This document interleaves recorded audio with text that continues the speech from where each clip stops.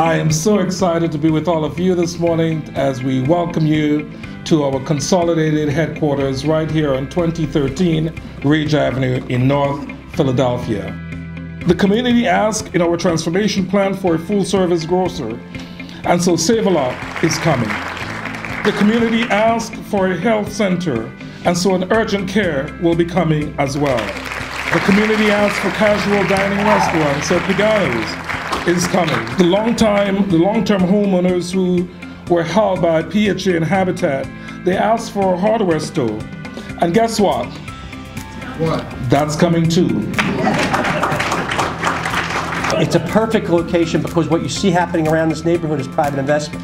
And private investment's good, but it's not good if it pushes people out of their homes. It pushes people away from the neighborhoods they grew up in and live in. And I think PHA's existence here will be the anchor to keep that, to slow that roll, to make sure it's done in a proper and equitable way, so that the people who lived in this neighborhood for generations will have the ability to take advantage of and enjoy the positive changes in the neighborhood without being forced out. The commitment was there from day one. They said, yes, we will take the towers down. Yes, we will demolish some of the low rises on Oxford Street, but you will have an opportunity to come back and come back in a big way. So, Cal, I just want to say, man, thank you, man, for the work you've done, doing the tour, keeping your word. North Philly deserves it. For too long, it's been neglected. People haven't paid attention. So I want to thank all of the PHA people, all that you've done. Nellie Reynolds especially, I want to thank you, and Janie Blackwell.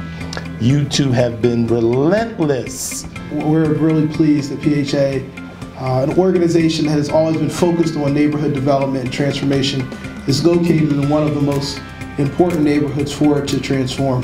To see this building go up frame by frame, brick by brick, and trusting the process, and every single day that I drove by that you were going to get the job done, Kelvin, or I was going to come for you. This will be a great avenue once again. When folks say that government and private industry and nonprofits, that they can't work together, this is a perfect moment where you see folks working together, rowing in the same direction. We are just so pleased with all that this wonderful PHA family and Kelvin Jeremiah, all the talent. It's more than we could have even expected. We're so blessed to be a part of it, and I am just so honored. My goodness, Daryl, I'm never going to complain again.